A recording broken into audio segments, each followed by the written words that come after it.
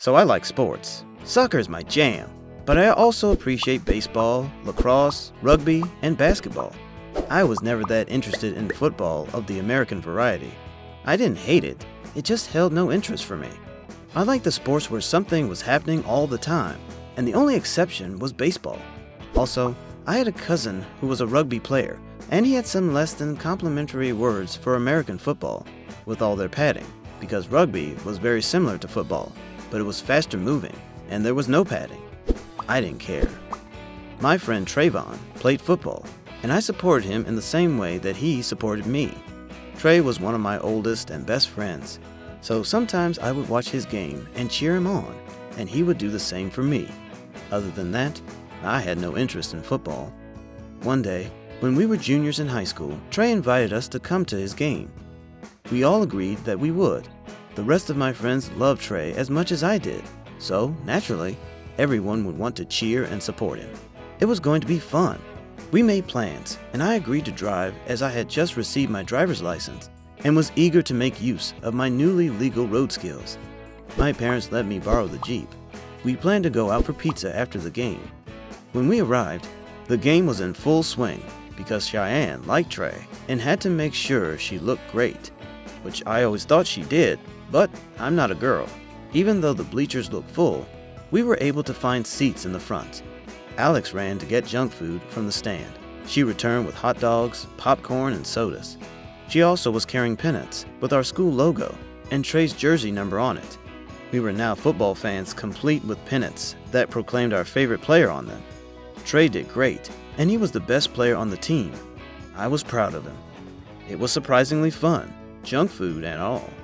Our guys won, and at the end of the game, we ran on the field to hug and praise our pal Trey. Trey said he wanted to shower the football dirt off before we went out, so Alex, Cheyenne, Chuck, Manu, Todd, and I wandered around the grounds, talking with the other kids who were hanging out, waiting for their friends to finish showering. That was when we heard the noise. It was a loud bang. It sounded like a bomb. It was a gun, a potato gun to be exact. Suddenly, stuff rained down on everyone who was on or near the field. It stunk. Another pop. More stuff raining down on us and splatting on the ground. Something landed on Alex's hand. She sniffed it and then jerked back and shook the material off her hand, gagging. "What is it?" I asked. "It's dog poop," Alex said, shaking her head. "That's just gross." "Ew," said Cheyenne. "Nasty. Who does that?" "Someone is shooting poo and garbage at everyone?" Manu looked annoyed. "Who does that? Why?" "I have no idea. Who would do that, or why anyone would do such a thing?" I said, looking down at the trash and poo all over the ground and on some people's clothes. The air smelled horrible. Trey came running up to us freshly showered and frowning. "It was the other team," he said. "My friend Rachel was walking to her car and saw the whole thing. She recorded it on her phone." I heard tires screech and a large pickup truck sped out of the school driveway and off down the road. Rachel came running up huffing and puffing. She looked like she had been crying. Her jacket was dirty. "Rachel," Trey said, running over to meet her. "What happened? Are you all right?" "I'm fine," Rachel said. I didn't know her very well, but she was one of Trey's favorite people, so I figured that she must be a decent person. "I was on my way to my car, and I saw a truck with some of the guys from the other team. They had something that looked like a plastic cannon, and were shooting trash out of it at you guys. I used my phone camera to film them. They saw me and threatened to kill me. Then they chased me in their truck until they saw Trey and the other guys coming out. Then they turned around and drove off." She was talking really fast. "Not cool," Alex said, looking in the direction of the truck. We could only see the taillights. "What are we going to do?" Cheyenne asked. "What can we do?" She had removed her soiled sweater sadly. She had chosen to wear it because it was Trey's favorite color. I could see Cheyenne's eyes look like she was going to cry. "We need to report this," said Alex, looking very serious. "I agree," Rachel piped up. "But what if they come after us for getting them into trouble?" Cheyenne was not so sure. "Yeah, I don't know," Trey said. "I mean, what if the police don't believe us? What if they don't care and do nothing?" "I know," I said, "but we should report it. Those kids did something wrong." "I know they did," Trey said, But what if they came after Rachel? They saw her filming them and nearly ran her down in their truck. What if they get in trouble and punish Rachel for reporting them? I want to report them, Rachel declared. They did something wrong, and if they do not face the consequences, they will just do it again, or worse even. Yes, Alex agreed vehemently. Reporting them is the right thing to do. They should face the consequences. I agree, I said, but there are two problems. One is, what happens if the police do nothing? The other is, what if those guys come after Rachel? I'll be fine, Rachel insisted very firmly. Don't worry about me. I can take care of myself. Let's go and report them right now. She was adamant and brave. I will write an editorial and notify the local news stations if Rachel doesn't mind sharing her footage. That way, if the news reports it, everyone will know about it, and the police will have to do something. And if those boys come after me, we can report that too. Rachel was fired up. All right, I said. Let's go right now. We all piled into the Jeep and headed off to the police station.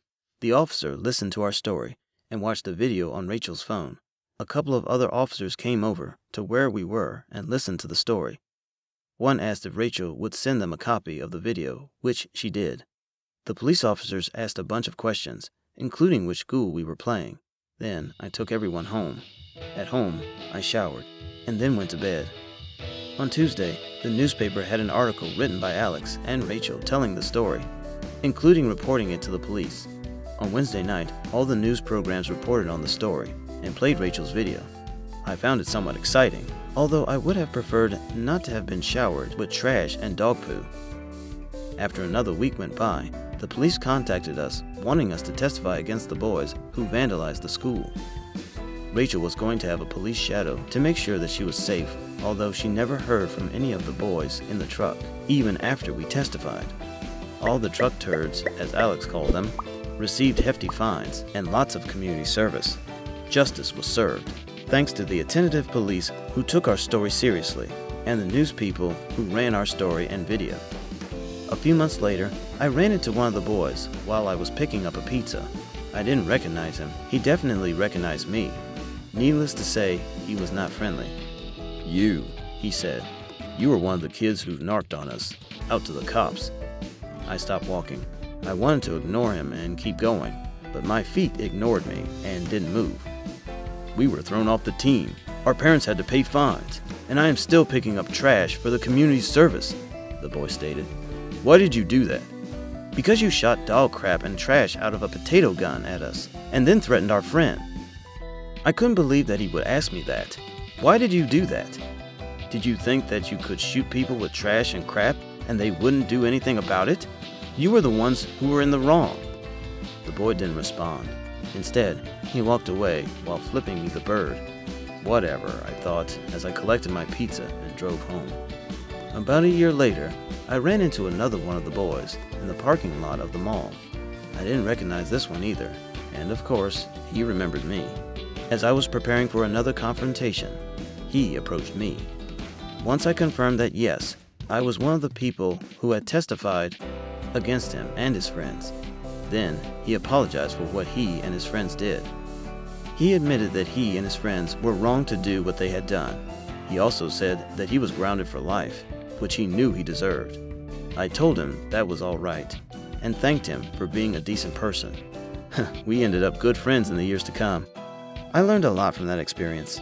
I learned that friends could always stick together. I learned that it is essential to report a crime or abuse to the police to stop that behavior from harming more people. I also learned the power of the press. The truth is that I didn't know if the press influenced how diligently the police pursued our case at all. But I am sure that it didn't hurt, and it made everyone aware of what happened. After that experience, I was thankful for both the police and the press for doing their jobs and helping. That is what their purpose is. I also learned that not everyone who does a crappy thing, pun very much intended, is a bad person. And of course, I made 2 new friends out of the incident, and that is always good. Hey, thank you for watching. Please click on the right to subscribe if you liked the video. And please don't forget to click on the bell icon when you subscribe so that you can be notified when we upload a new video. Watch more videos on the left, including our playlist. Thank you.